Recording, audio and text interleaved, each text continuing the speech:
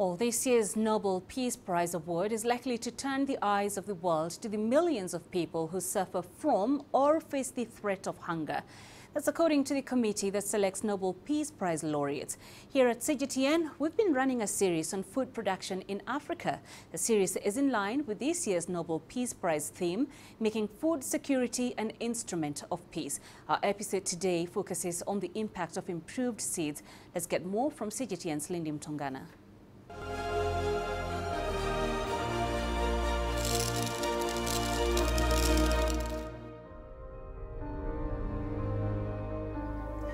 Our special series, Food Production in Africa, continues. When it comes to farming, the seed is both the beginning and the end. But these tiny parcels of life are not created equal. Advancements in genetic engineering means that seed science is changing the way people farm all over the world. Kenya and Tunisia give us a glimpse into what seed science is all about and why it's so important to Africa's food security. If a man is only as good as his tools, then it could be said that a farmer is only as good as his seeds. And that's exactly where seed scientists come in. As the effects of climate change wreak havoc on crops and harvests across the continent, scientists are hard at work developing new seed varieties that can withstand the evolving environmental challenges of our times. I visited a maize breeding and research facility just outside Nairobi to find out more. Maize is one of the most important food crops in sub-Saharan Africa.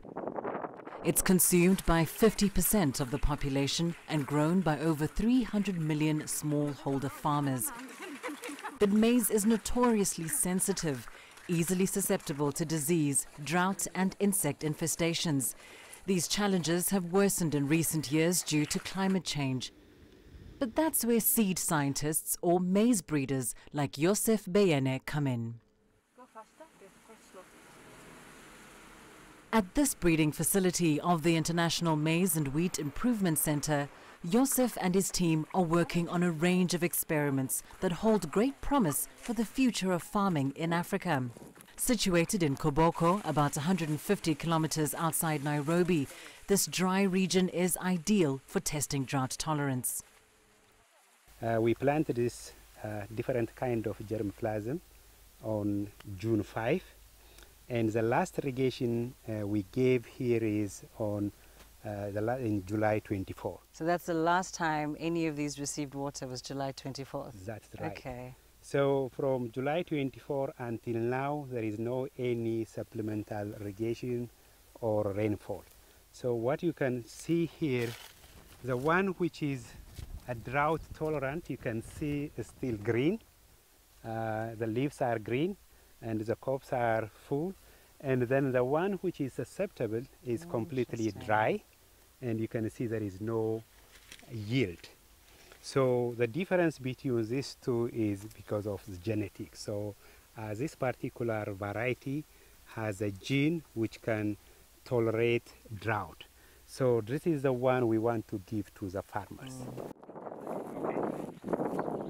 Another promising study is the development of a seed variety that is resistant to the fall armyworm, an infestation that has, since 2016, destroyed billions of dollars worth of maize harvests across much of Africa. So it just eats the leaves, and it eats the tassel. It also eats the silk, and finally it goes to the ear. So this is the last stage of our testing, and now we'll just announce after we just see all the data, and we will announce, and some seed companies, they will pick it, and then a farmer will get it. So I think we are so much excited about this. If you compare this one, the one which is out there. So you think this will be a game changer for farmers, for food security when it comes to maize in Kenya? Yeah, I think we can say it's just one step ahead. So breeding is a continuous process. So this is the first stage, the first fall armyworm tolerant. After a couple of years, we'll also want to just make another very even better than this. The exercise of breeding different maize varieties is meticulous, labor-intensive work, and it can take many years to produce the perfect breed. The next phase of seed science is speeding up that breeding process. So that's why breeding is always, you breed for the future. If you start now, the maize hybrid might be available after 10 to 15 years. So all those hybrids which is developed 10, 20 years ago will not now perform under the current climate situation. So that is why you have to accelerate also the breeding process. Successful varieties go from the breeding facility to seed companies, who are tasked with multiplying the seeds and encouraging farmers to adopt them. We are a seed producer and marketer, and what we normally do is that we source, breed, promote and distribute seeds across Africa. We have a robust program whereby we have agronomists on the ground in the field who normally goes to small-scale farmers, even large-scale farmers, and train them on the seed technologies that we have. And recently, actually, because of the activities that we do, we were ranked #1 in Eastern and Southern Africa. For the farmer, improved seeds means improved yields. And for consumers, that means another day of enjoying one of our favorite foods. Feeding Africa's growing population in the face of climate change is a priority for this generation. But with the help of science and improved seeds, we may just be one step closer to achieving that goal. Hassan Chitoui owns a farm in the Manuba region of northern Tunisia. He not only cultivates wheat and barley in the traditional way, but he's made an exceptional effort to produce 2 new types of seeds with great yields. Hassan's wheat seeds can produce 10 times the normal amount and are helping to guarantee food security in Tunisia. Hassan Chitoui spent several hours at his laboratory. This is where he keeps a unique collection of domestic seeds, including the one that has revolutionized his crop. Hassan is a self-taught man in the agricultural field. His practical experience in the land and his intimate relationship with wheat and barley made him a pioneer in the field of domestic seeds that can give the country food security. The seeds I've revived can grow in extreme conditions. The first type gives 100 ears of grain. The second seed had given 194 ears of grain. This is a miracle of nature. I've planted over 700 hectares, analyzed and tested over 40 different seeds in the last 25 years. The results are astonishing. 3 years ago, the Ministry of Energy and Mines authorized the construction of a gigantic electric power station only 1 kilometer from Hassan's farm. Experts spent several weeks digging and drilling into the ground. Many fossils from the Roman era were excavated during the operation. Tons of soil were unloaded on the farmer's land. I did not touch the soil or the fossils, which were thousands of years old. I just observed the land without any intervention. There was a Roman cemetery in this area. Many people were buried with seeds which were perfectly conserved. This is part of Roman funerary practices. The seeds are of Roman origin. Although Tunisia has been importing grains and varieties of seeds since the 1990s, Hassan believes in the fertility of the land and the quality of its indigenous local seeds, which can improve quality because they were used by the Romans and natives of this region thousands of years ago. The states opted for importing seeds from abroad. This strategy failed to meet the needs of farmers who are suffering from the dependency on imported seeds which do not adapt to a North African climate. Tunisia abandoned the indigenous seeds which have been used for over 3,000 years to hybrid seeds. Hassan Mansour is one of the first agronomists and landowners who have believed in the baraka seed after being cautious at the beginning, before adopting this seed of Hassan Chitoui. I planted some seeds in my garden in the first year. I took notes and followed their development every day. The results were extraordinary, so I planted hectares in the second year, some 10 seeds in per square meter, and each seed gave me 194 ears of grain. Mansour advises other Tunisian farmers to rely on the baraka seed to increase productivity. Each baraka seed can produce some 200 to 300 grams and even more. I'm interested in planting all my land. The revolution is real. This is the future. I've never seen such a successful crop in my 40-year career. The National Gene Bank of Tunisia is an administrative institution under the authority of the Ministry of Local Affairs and Environment. The bank started its activities in 2007 with the mandate to coordinate and promote the conservation and the sustainable use of animals, plants, and microorganisms. The Seed Gene Bank conserves about 40,000 accessions, including a large diversity of crop species, such as cereal crops that have been historically staple crops in North Africa. Hassan Shtiwi's seeds are also conserved in these national laboratories. The Gene Bank has followed closely this year's crop of the revolutionary seed. The seeds were planted. That's when the official experiment began. 30 centimeters is the distance between each seed. I returned with other researchers 1 month later in January. Hassan was manually weeding. We followed the seeds until June. The Director General of the National Gene Bank of Tunisia says that experts will provide the technical assistance and agricultural guidance to any farmer who will choose to plant Hassan's baraka seeds. I was present during harvesting in June. I counted the ears of the grain with my own hands. It weighs 6.26 grams, while the best Tunisian ears of grain do not even weigh more than 3 grams. Research continues here at the Gene Bank, in the laboratories, and in the field to determine the origin of this grain. Meanwhile, we will assist and support Hassan and all farmers who will use his seeds. The president of the Tunisian Union of Agriculture and Fisheries asserts that agriculture is the solution to the country's economic woes, contributing up to 10% in GDP and employing over 600,000 people.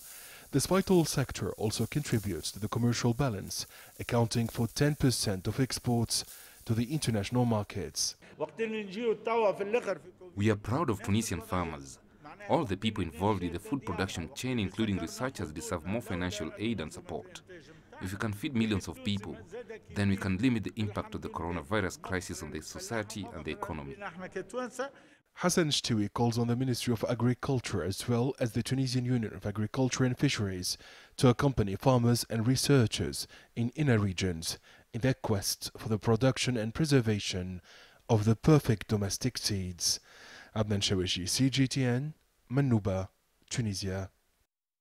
Today on our Expert Perspective segment, we learn more about seed science.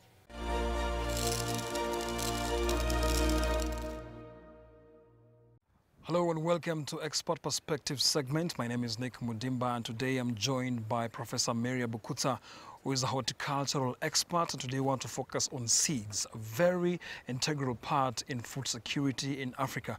Now, do you think the quality of seeds in Africa has inhibited the continent for having quality exports? Production of the seeds is very critical, and training of the production people who are on the value chain, on the production chain, are very important. So when we come to export, for you to be able to export more of the vegetables or fruits or any other product, the seed you use is very important. When you talk about seed quality, we are talking about, is that the variety that the market wants? If if you are planting a particular variety, it has to be true to type and it must be as per the description. And that is normally specified in the global standards, what we call global gap. Yes. So we find that many of our products are limited because many of them have not reached that standard. So we are limited in the quality of the seed or the varieties that we are exporting. So to answer your question, yes, the quality of seed in terms of purity of varieties and also in terms of the production and also the nutrition content is very important. So it does affect the quantities of the export we have, because you export to the demand market. And if the demand market is not, you're not meeting the standards, then it reduces the acceptability of what you are exporting. And finally, in your opinion, what do you think Africa should do just to increase or boost food production and security in the continent? We must exploit the indigenous African biodiversity. We have a lot of crops indigenous to Africa that have not reached the international standard. So if we can invest in it, in crop improvement, to make them to international standards, that's one thing we must do, because Africa is rich in agricultural biodiversity than any other continent. Maybe second to is only bypassed by South America, but Africa is very rich. So why can't we exploit this so that we bring the international community? Number two, Africa has a high percentage in population of young people. We must entice the young people to like agriculture by introducing youth-friendly technologies. If we do that, then we are going to increase the production. Lastly, I would like to say that Africa depends a lot on rain-fed agriculture. We must exploit ways in which we can produce in an intensified way in using the modern technologies to efficiently use water, so that we can do water harvesting technologies and use what we call control environment production, not depending on rain. If we can do those three things, I know Africa is set to feed the world. And now we travel to South Africa, where CGTN's Julie Shire met up with mother-daughter duo Portia Mbao and Lumai de Smit. Together, they're known as Food of Africa and authors of the Africa Cookbook. Inspired by their travels all over the continent and a history of serving African cuisine in their restaurant, Portia and Lumai are passionate about African food, and they spoilt us with a delicious fish recipe sprinkled with South African flair.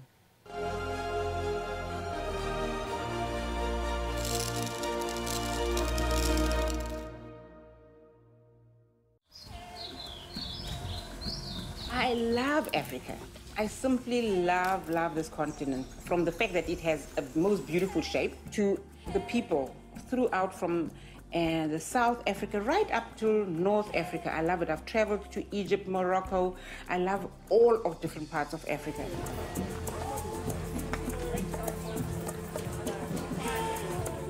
Hi, I'm Lumai, and this is my mom. And I'm Portia. And we are the Food of Africa. It's amazing to be here in Cape Town, because this market, the Ranyuzit market, has the best organic fresh vegetables, and it's inspired us to cook something nice today. And you know, whenever we come to the market, we just look and see what they have, what are the fresh things they have, and we make up our mind what we're going to have for supper. And today, we're going to be doing a West African fishy mojo. Now, I just saw some lovely fresh egg that I bought, and then the veggies were totally amazing. So I've got fresh chilies, fresh red peppers, lovely salad, and now that it's spring, it's such a beautiful day here today, we are going to have fishy mojo for lunch. This is how they do it in Africa. The deliciousness of that fish inspired me to come up with this fish emojo recipe. So which is it? Oh, this one. So the fish I got from the This is like an emoji is like a what? A salad? A salad. It's a fish salad. And also because, as I said at the market, so hot, and I feel for something fishy, so we it's like thought a we'll seafood thing. All right. And also because I eat a lot of fish along that Senegal coast. Yes, yeah, so it's quite a staple of the west of Africa. It is. Eat very fresh and light fish. It is. They call it tibujin, but yours is in emoji for our South African trips. So I've got my hake already flaked, and then there are my shrimps. These are the main ingredients of the fish emoji. So now the salad. So that's what I'm chopping for. I'm chopping all the fresh stuff. Okay, so it's parsley, so you need parsley, bell peppers, garlic. And then that's it, and spring onion. Where's your spring onion? Spring onion. Good. All right, so that's what's going in my salad. Portia, this book here, it has everything on Africa. All from my trips on Africa, yes. Must be. So it's a journey, an adventure. Yes, yeah. So there's inspiration from all the countries that we've traveled to as a family over many, many years. And it's not directly like the food that you might find there, but inspired by what they grow there, you know, the sort of flavors and stuff that we found there. So it's inspired by Africa. South African flair is interesting because it's kind of a melting pot, because we are so many, from the Cape Malay to the Indians in Durban, from the different cultures, and also because we are a melting pot from the British that come here, that came the Afrikaners, and also the indigenous people, the Khoisan people, and different African. So it's kind of a mix. So I kind of just let my tongue do the flavoring. So when I bring my South African flavor to a lot of the African dishes, it's with the spice and the herbs. But what I can tell by just what you've done here is this combination of scents, of smell, and yes. This, not only the color, but just the smell is incredible. How fresh. Yeah, it is. All my dishes and all my take, whenever I interpret a dish, I try, there's always a freshness to it. And for me, the color is important and also the flavors, because I'm not a person that cooks with a lot of stock cubes or tin stuff.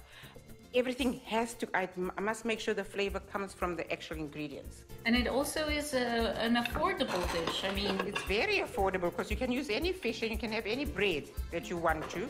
It's delicious. Good. Ladies, thank you so much. You're welcome. For allowing me to come to your kitchen. It's been lovely having you with us. It's been very lovely having you with us. Thank you so much. Thank you so much.